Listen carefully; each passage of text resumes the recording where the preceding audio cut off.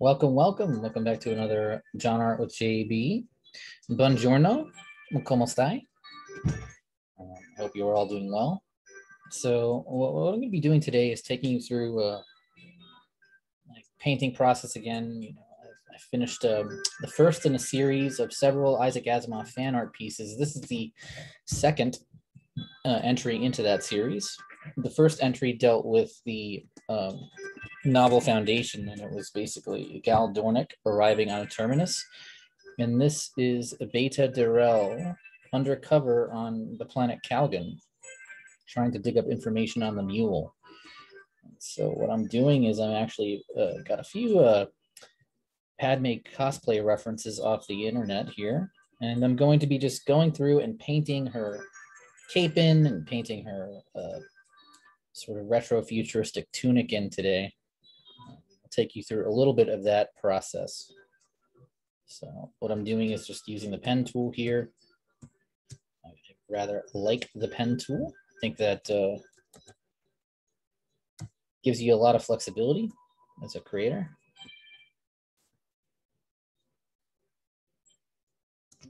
Let's just go in. And yeah, so this will be the second Drawstream that I'm doing. The last video I did was a Andrew Loomis tutorial on hands, or basically integrating the Loomis method with, how to draw hands correctly. So you can check out that video, how to draw hands. That's the previous video. If you go through my backlog, I don't have that extensive of a backlog as of yet. And what I'm doing here is I'm just trying to cut out just what I need for the reference. And typically when I'm painting from reference, just like if I were doing a traditional oil painting, what I would do is I would take my reference and I would tape it right next to where I'm painting my subject on my gessoed board or panel. I typically work on gessoed panel. I know a lot of artists prefer cold press illustration boards sanded down, or some artists prefer can't even canvas boards sanded down. Some artists prefer linen, linen canvases.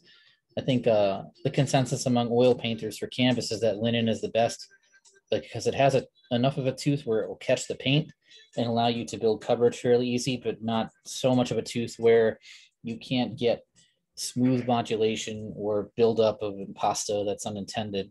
So buildup of texture, i.e. impasto, right? And sometimes artists will purposely go for a look that employs impasto, the buildup of paint on the surface, to create a texture. But more often than not, when you're doing illustrative work, if you're reproducing, for digital or for it to be photographed, you don't want to have an excessive amount of impasto.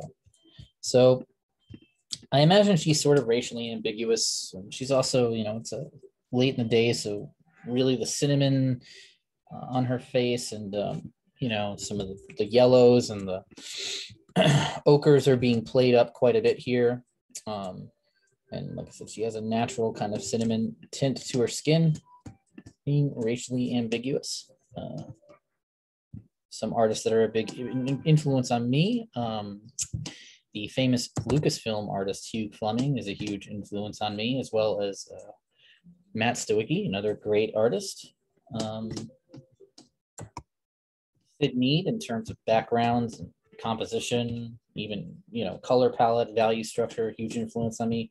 James Gurney it has been very influential in terms of just I'm reading his book. What was it? Color and Light. So that book has been very instructive, just reinforcing the principles of correct painting.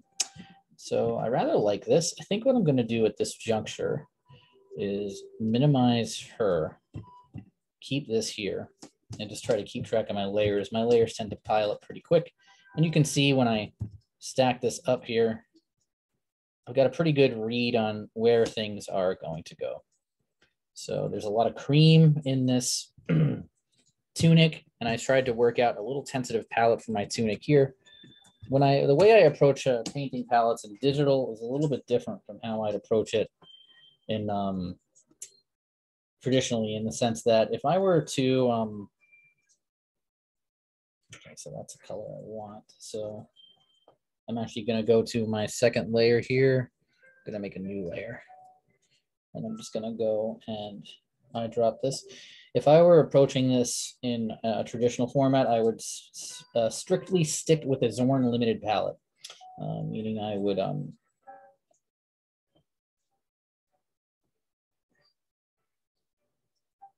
I would do 4 colors. So I would do cadmium red, I would do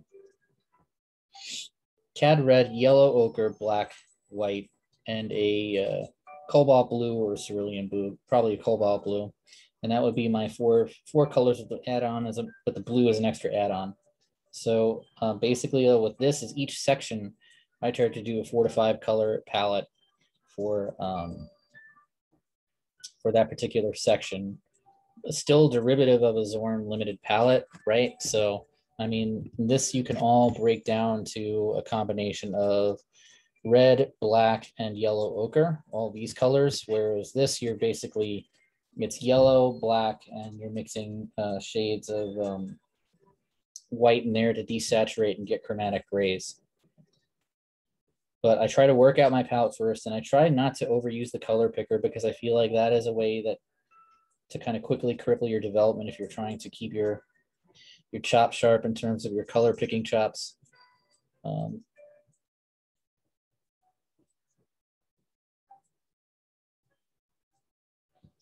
Rather like that. Let's go into more of a yellow key here.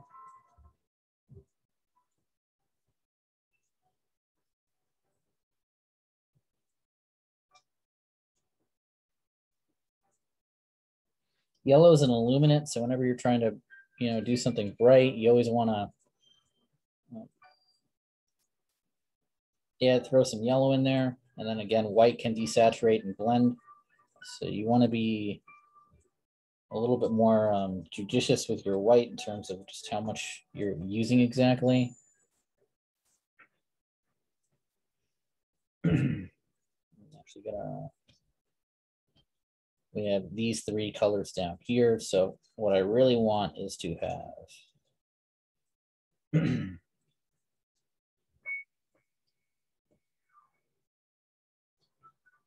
here are these colors.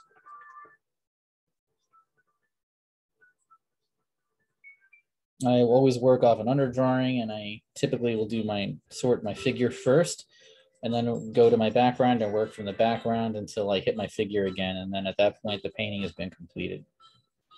So that's generally how I work this. I work my magic. I'm just gonna erase these. I want these all on my painted layer here. So I hope everybody's enjoying the weather change. I know I am.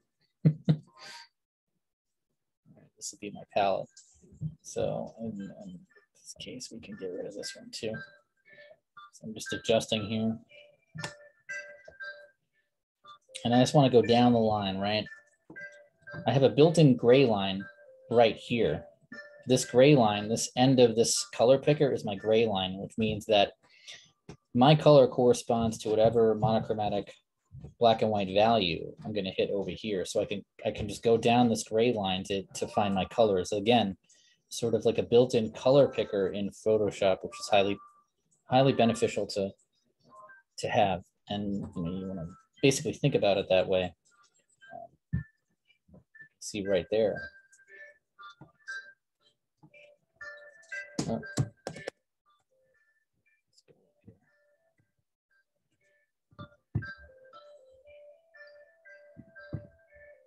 I am playing music. No, we don't want to set up professional audio settings yet.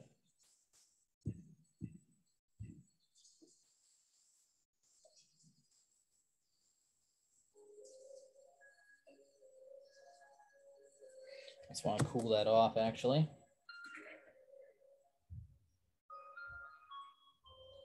So what I want to do is just come in here.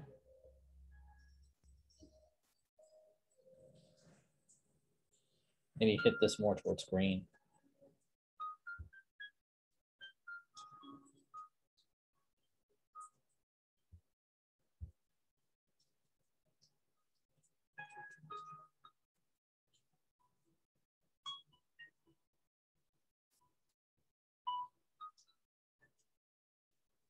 Get that warm and cool, right? So we have these hots are yellow. I'm seeing quite a bit of blue in here as well.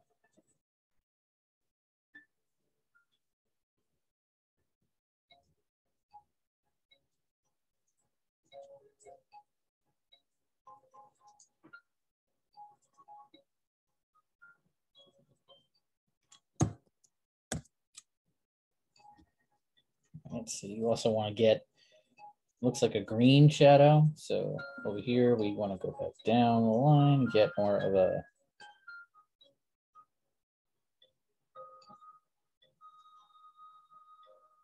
where that light's hitting.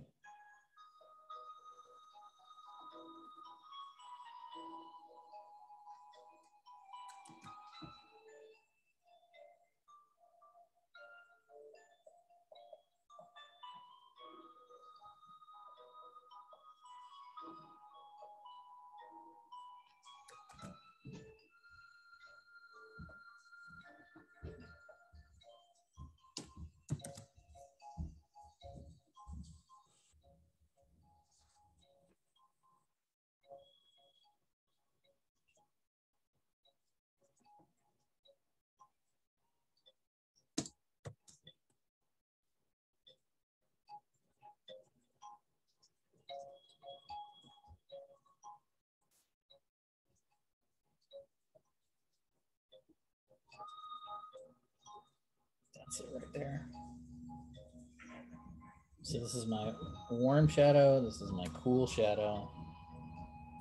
This is my sort of neutral. And this is my white that I'm going to be using. So that's 1, 2, 3, 4, 5 5 hues there that I've derived from this color key. All right, in this case, now what I'm going to do is just see where all these colors are at. So I think what I'm going to do is just take this, lasso these items, copy them, delete them, and then take them, paste them right into this color key right here. And then just make sure that I haven't lost a step. Go to my history.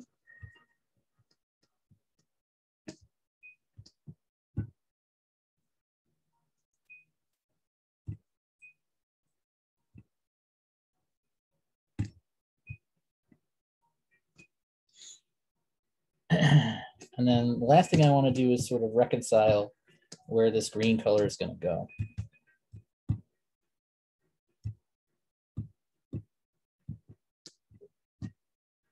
Let's move these two down.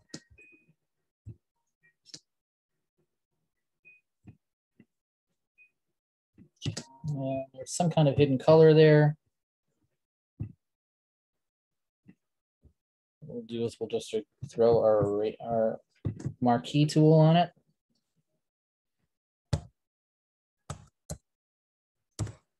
Right.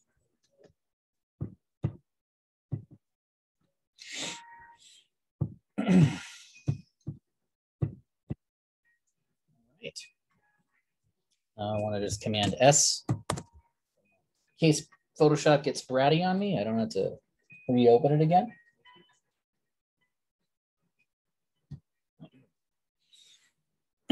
All right. Let's see where we're at here. I imagine we're already at 124. So next thing I want to do is I just want to come in. I want to grab this color. I'm going to color over my reference again here. Oh, let's go up here.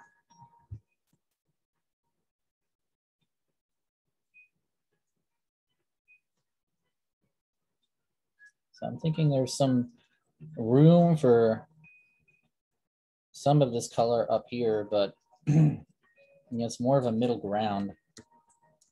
I don't want to invent shapes that and colors that don't exist. I want to keep things relatively simple. Like if you look at the shape relationships of my face here, things are blocked in a fairly simple 3/4 lighting scheme. So I want to keep that sort of lighting scheme, and I want to keep those shape relationships consistent throughout my painting. And you also want to look at your work to scale. So if I flip this to actual size, that's the actual size of my work. And I also want to look at it print size. So hypothetically, print size would be something like that, right? You know, you don't want to be looking at your work like this. You do not want to be doing that. You know, about here is fine. You can take advantage of the computer and zoom in if you like, but that's generally the, you know, how I would work it. And then here, what I'm going to do is just create a new layer above here. We'll call this cape. We'll call this face. We'll call this cape reference. And then save again, and then I'm ready to go. I typically will hit Command S quite a few times throughout the painting process here. And you can see I just kind of masked in a cape here, but I'll take some liberties with this.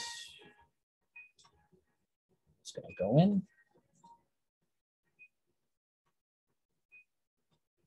And I am gonna follow the contours of what I initially have here in terms of the shape of the cape. So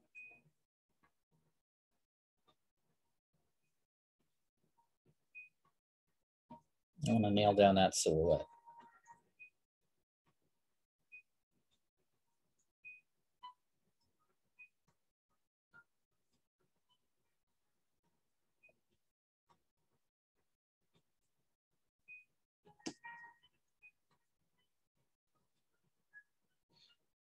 I'm just going right over everything here. No sweat.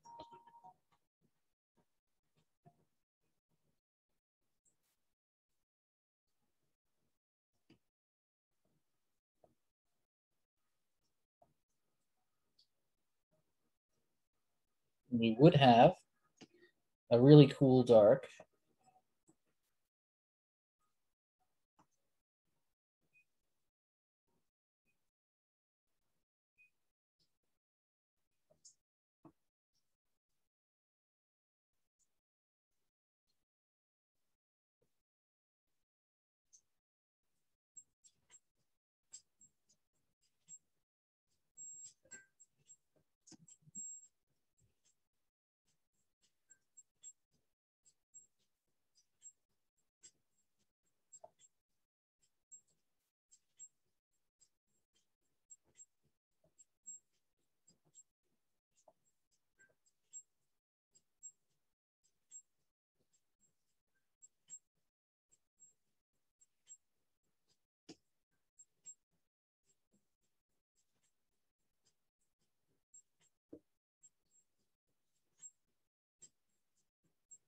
And I'm just kind of mixing and matching colors right now.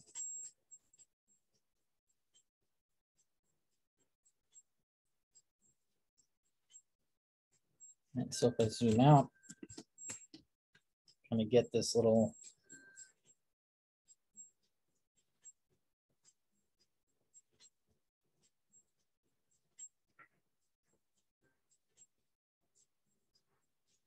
shape here.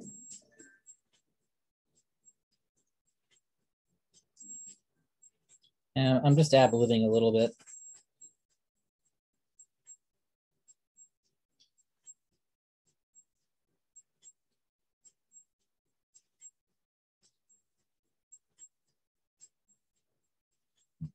And this video won't be too long. I'm just kind of laying in, you know, basic forms, basic shapes here.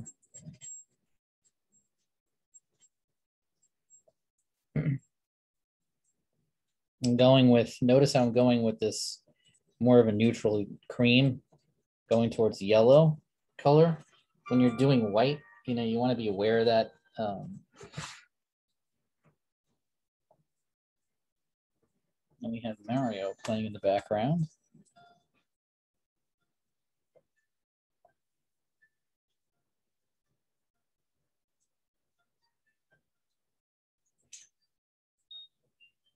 I was watching the history of Nintendo game history on YouTube. It's pretty cool. So I typically will put something like that on in the background as white noise while working.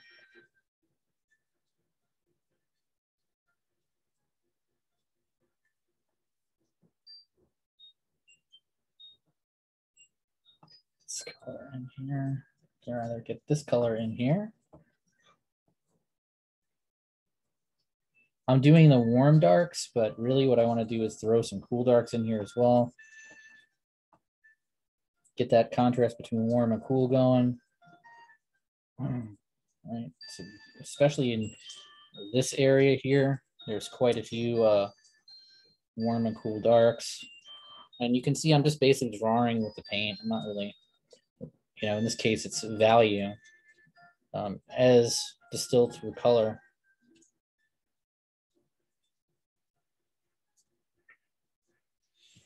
I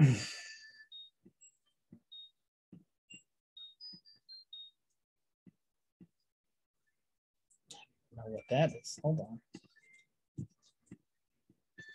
Oh, okay. So we want to move this down.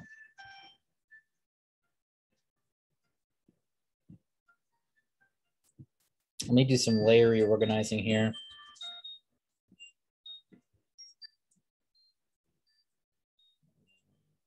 Make sure.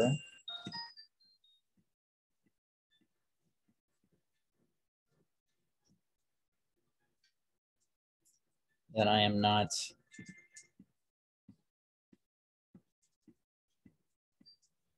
messing with anything that I painted over already.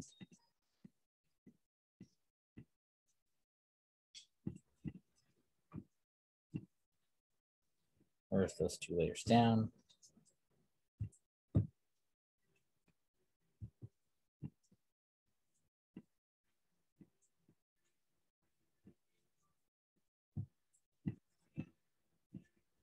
And let's get rid of her for the time being. We don't need her.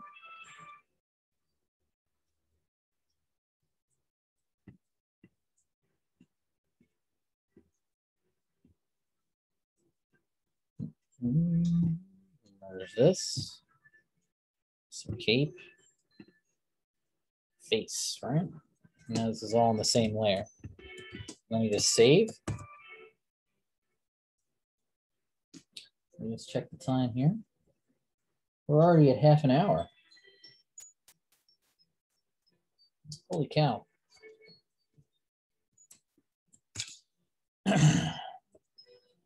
So yeah, no, I'm really excited for the Apple TV series. I know that they're coming out with a Foundation Apple TV series, which I'm extremely excited about. And that's what inspired me to do these fan arts.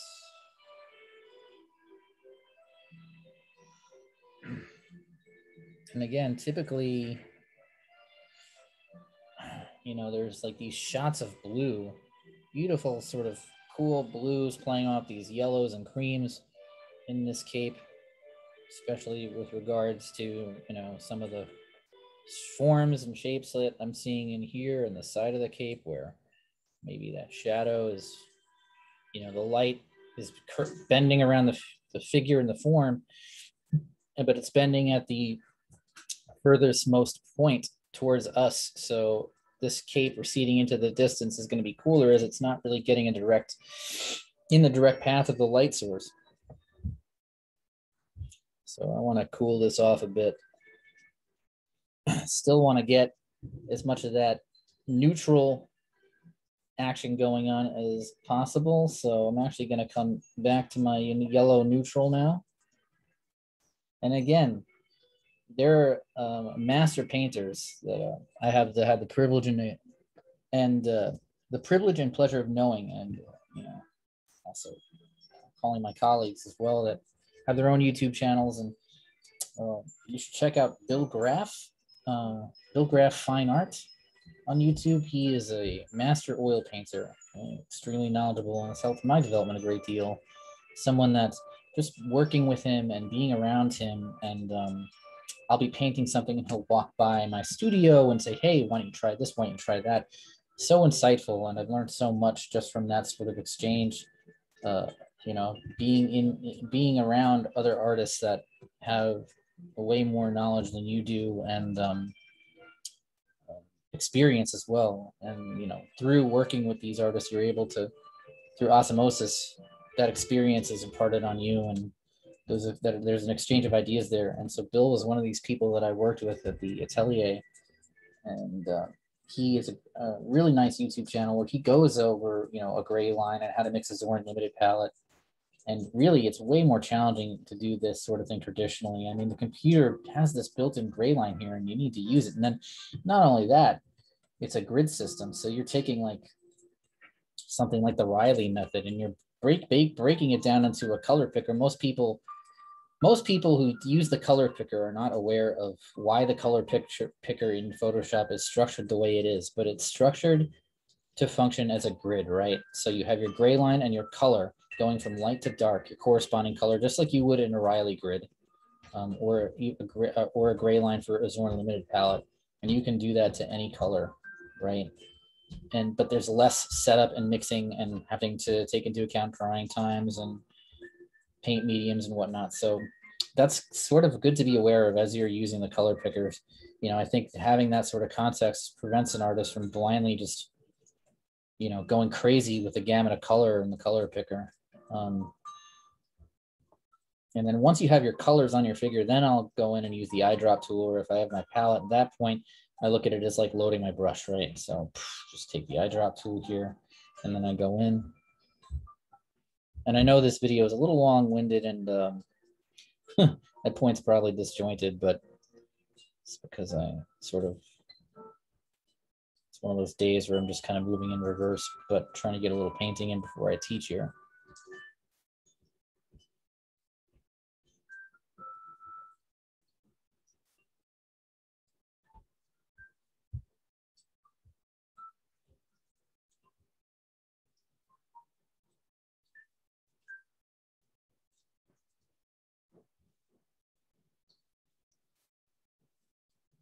Now we'll see how the mixing brush modulates these edges that I'm making, because really I should be merging these layers if I'm going to do this much of the figure beforehand, so that it picks up some of this ochre in the background. This is essentially my gesso right here, but I'm going to see if I can bypass that. I'm going to see if the program will just let me get a smooth gradation from light to dark with the values I have above the gesso for this particular cape.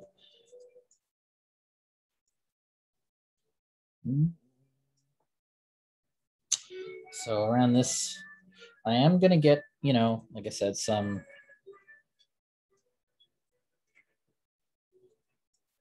not quite done with getting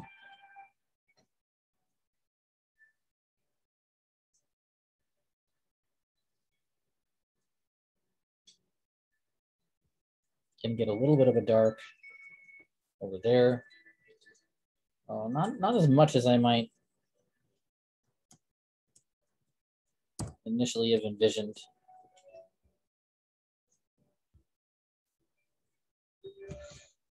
Something like that, maybe.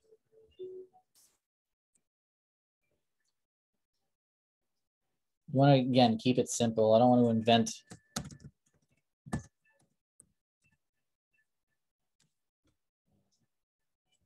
invent hues that don't exist, or values that don't exist.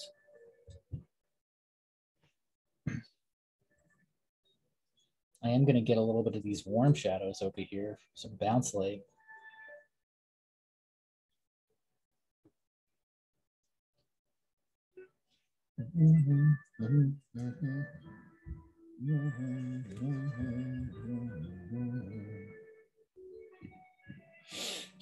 And I'll probably end up merging this and working in the gesso, you know, now that I've had a moment to kind of sit here and ponder which way I should go.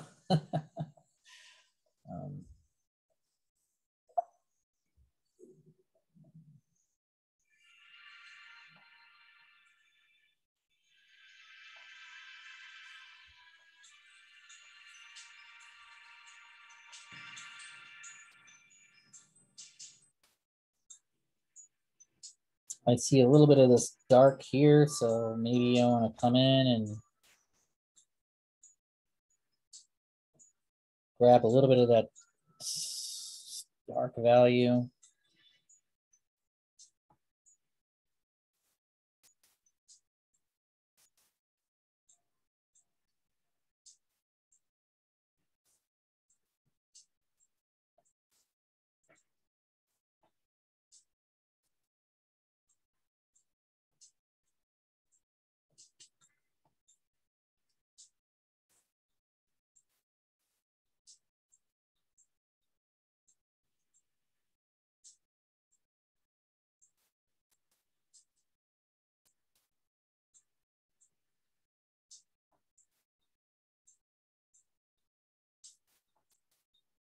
You know, with Zorn, a lot of my shadows end up going green. This is the way my faces have kind of evolved over time. I like to, you know, have more of an earthy black, you know, to my faces. Some artists will really take advantage of the cools that you get in blue to make their black. But unless it's like a certain type of sunset, I tend to keep it green.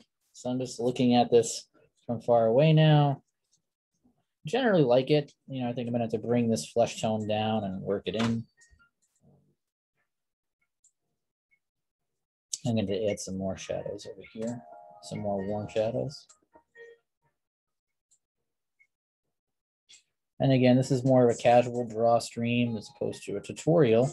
I do have tutorials in my back catalog as well, and I plan on making way more tutorials, but this is just sort of a video that, you know, when I'm feeling a painting and sharing what I'm doing in a very casual sense. This is the sort of the whole idea behind a draw stream, right? And eventually I'll be doing live streams. In fact, maybe after I complete my move, I'll start doing some live streams. I will be making a formal announcement. I plan on relocating to Vermont. So that's been first and foremost in my mind for some time. It's just, you know, when doing a formal, hey, I'm moving announcement, it just, you know, it never seemed like there was a right time to do that. So, but I think that the time is coming where I should be making a formal announcement pretty soon, just to let everybody know what my plans are in that regard. I do plan, just as an FYI, to continue teaching online. So if you're a current student of mine and you're listening, don't fret, don't fear. I'm still going to be here in online form. So I know that I've told a few of my students already, but there will be some people that are going to be a little caught by surprise when I make that announcement. And again, I don't want people fretting or getting despondent, because really I do very much plan on still working with the Atelier and the other institutions where I currently teach. I'm planning on continuing the relationship with those schools just in a purely online capacity. And you know, life is all about change and growth, right? And it's one of those serendipitous points, right? With, you know, especially in light of everything that we went through as a society last year, where, you know, certain things are put in perspective, and I ended up getting engaged. And from there, you know, life will start throwing changes at you really quick, because that's a big commitment when you decide to get engaged, and that there are certain things that come with that commitment, right? You're not just thinking about yourself, but you're a couple now. And so my fiance got a job up in Burlington, Vermont, which I'm very excited about, you know, and a little trepidations about, but I think, you know, overall more excited than anything else. And I know it's going to be an adjustment for me, but I'm optimistic, and I'm going in with the glass half full attitude, right? And really trying to embrace this new chapter that I'm starting in my life. Just as a little background about me, I'm a New Yorker, born and bred, and I've really my whole life been in New York. I've traveled abroad, and I do like to travel, but that was much later on in my 30s when I started really traveling abroad. Most of my life, in my formative years growing up, was really in that New York tri-state area, and I've been here my entire life, and I'm very much become a creature of habit in a lot of ways, very much used to how things are change can be a little for someone with my temperament, right, sometimes change can be a little hard to adapt to, but I think it's important that we throw ourselves out of our comfort zone and embrace the challenges and rewards that come our way with, you know, with life, and embrace change is something that is to be expected and, you know, relished, not feared. It's a healthy way to look at life. So I think I've got pretty good base here. At this point, what I want to do is just look at this from far away, view, actual size. And what I'm going to do is I'm not going to go too crazy with the texture. I'm going to cut this video soon, but when I come back for another Drawstream, you'll see that I had this texture all sort of worked out here. What I'm going to do for now, though, is just focus on getting these base forms masked in. So I have this nice, cool blue down here that I want to just get in. And again here as well. And you can see how these color relationships really inform, you know, the viewer's eye. So you can even go, again, we can go down the gray line in more of a blue key here, and I can like manipulate and shift at my leisure really what I want to do. And crazy.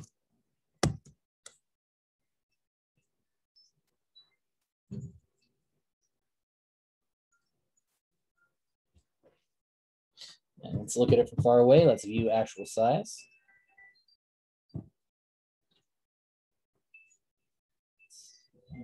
Again, go down that value scale.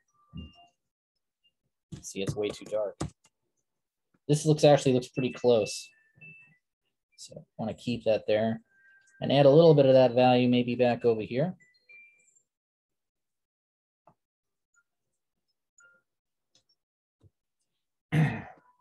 All right. Let's Command S. Always want to step save. That's what I tell my digital students. And then what I want to do is look at this actual size here. And I'm just checking the time on the Relaxing Nintendo list music playlist here. I'm at 44, so I've rambled on quite a bit. But yeah, no, I like it so far. This is a good sort of first pass to just, you know, nail down the values. At this point, I would mix this in. Typically, again, I would probably, once I get this cape sorted, I'm going to go and sort my sky. I'll get some good photo reference for that. And then we'll go from there. I suppose what I could do, though, is I could actually, yeah, let's go in and just merge this down. Let me just make sure that I'm not hitting anything up here.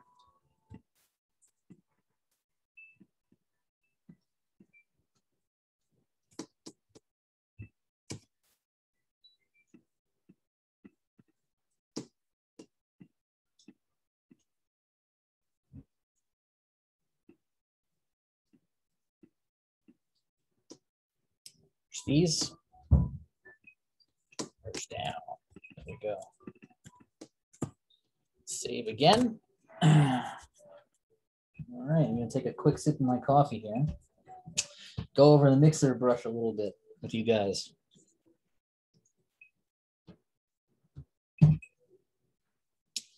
So the mixer brush, Photoshop, it's a very valuable tool. And what it does is it helps simulate the painted edge, specifically with regards to oil painting. You can really simulate that nice modulated edge that you would get in an oil painting or even a, you know, a smooth, tight acrylic painting. So what I do is I'll clean the brush and you load it just like you would an actual brush. I have my palette over here, right? So what I want to do is just, you know, I try to start off with a neutral. So I'm going to start off with this neutral, and I have a texture here, a texture brush that I rather like. So I have this sort of chalk brush. And I look at a lot of the work of guys like Drawstream and Hugh Fleming for my figurative, for how I approach my figures. They work with colored pencil and airbrush, acrylic airbrush, and they have a very textured look to their work because of how they integrate the colored pencil and how they make it work synergistically with the acrylic. So there is quite a bit of a painterly look to their work if you look at the faces up close. And when you look at them from far away, the faces tend to tighten up, right?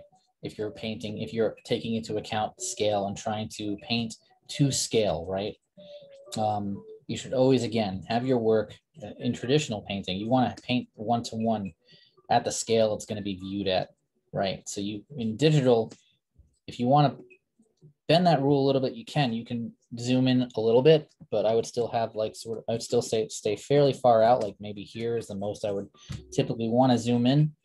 And then you still want to every few minutes or so be going to view actual size to see how your things read as they're intended to look in printed, you know, in an actual size format. Or, and also if it's going to be reduced down for a specific print run, you want to just try and get a sense of that too. So this would be close to paperback size. Not that, now, not that paperbacks may or may not be around too much longer, but hopefully they will be. There's something magical about reading a book, right?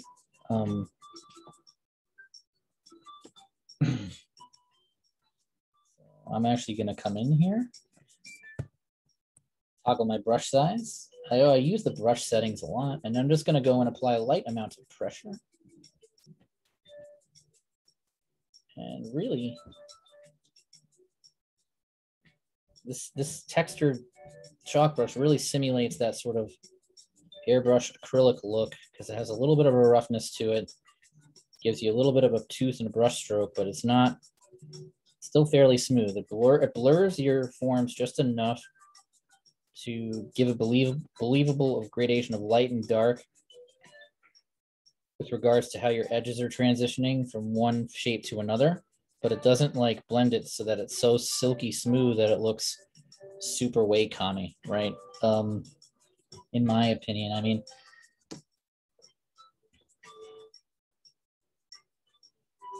and there's different, you know, obviously different painters have different sort of strong suits. Some painters are natural renderers, some are natural drawers, you know, and where they're going in and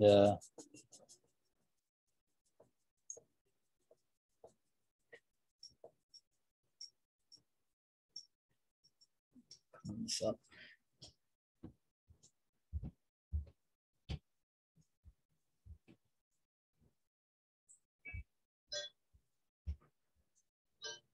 I want to start with that neutral. So I was working that highlight a little bit, but now I want to come back in and just really work this neutral.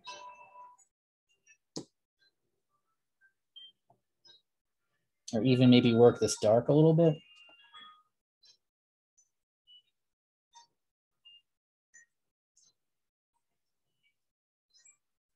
Get more of a sort of believable transition. Some of this gesso will shine through a little. Right, and then look at it from far away, view actual size. So it's not too bad.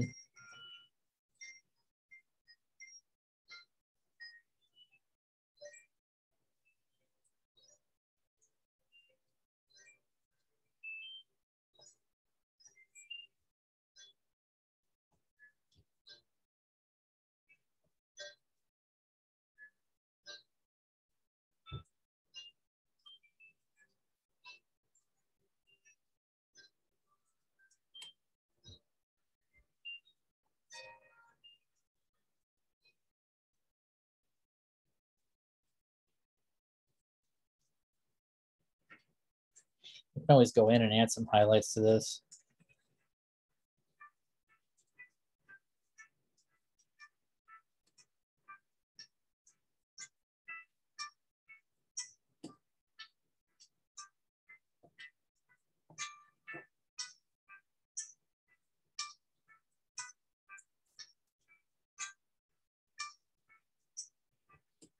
You don't want to go too much to either extreme when you're trying to blend your edges. You always want to try to blend from the neutral.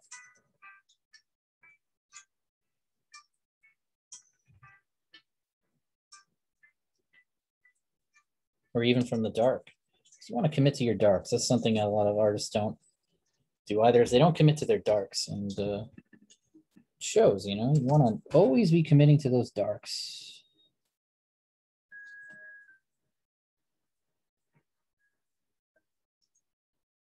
Let's change the direction of the brush up a little bit.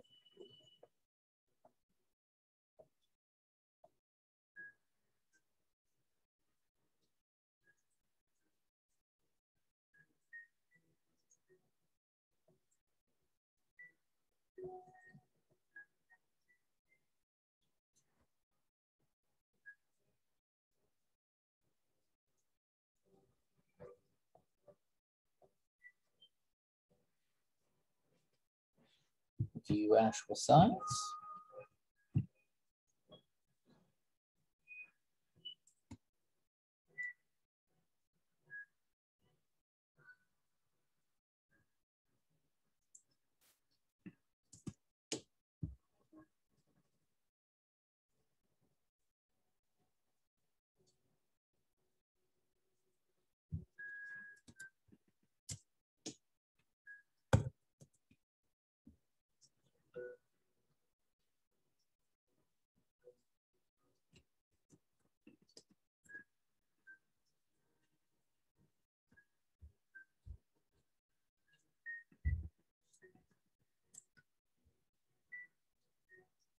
And then for the white, I'm actually going to go in over this with another pass of white to get these textures, these ribs, these ribbed forms.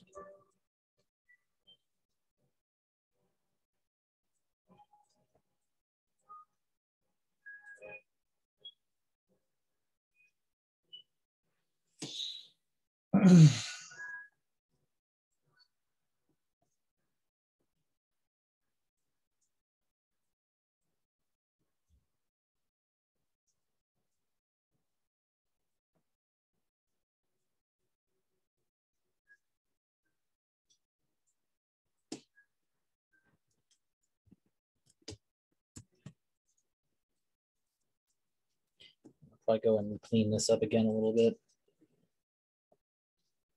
Let me just finish blending this over here, and then I'll cut the video. So we are at, let's see, 54.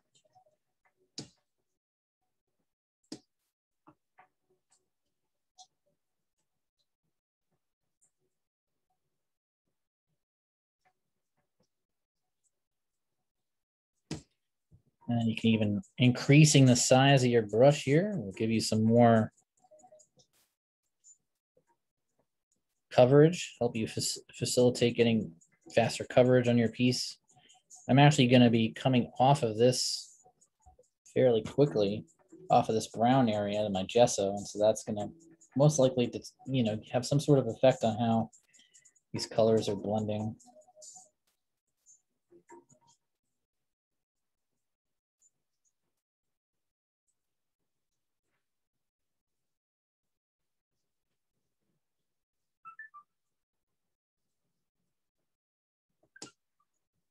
It's making the blending go a little quicker. So.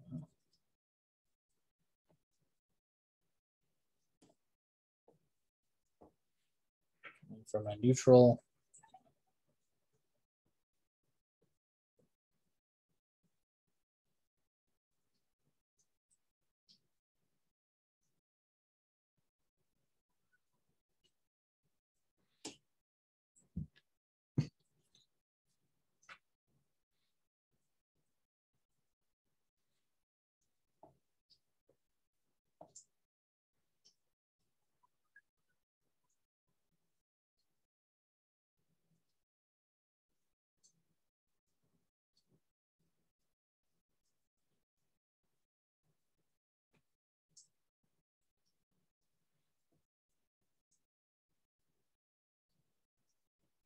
Tomorrow I'll be putting up another tutorial.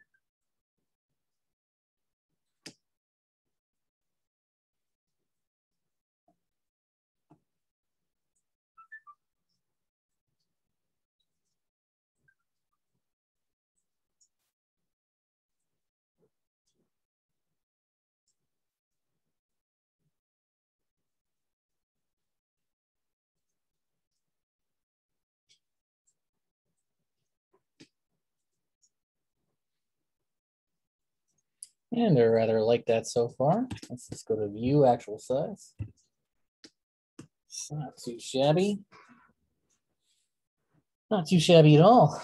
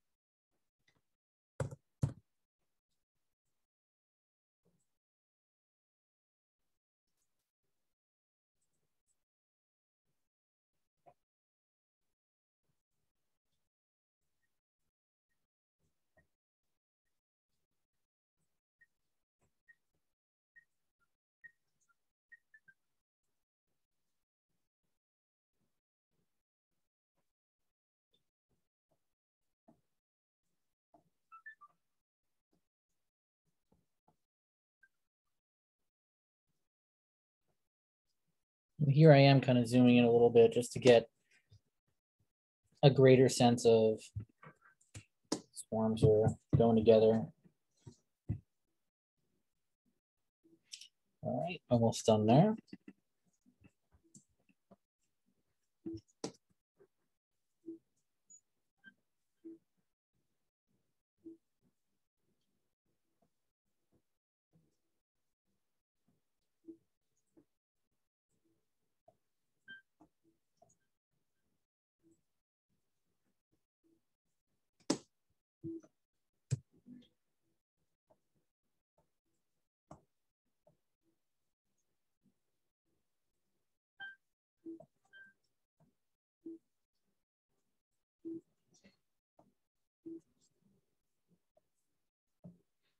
Have a little bit of a rim light here.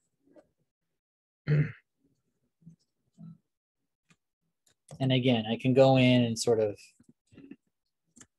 ad-lib this a little bit, add some more blues where as needed. There's a significant amount of blue, you know, down here. I think there's a little bit of blue, but generally this is going pretty much in the right direction. So what I'm going to do is zoom out and say goodbye to you guys. I'm going to cut this now, but until next time, ciao, arrivederci, and thank you for joining me today for another Drawstream. All right, take care.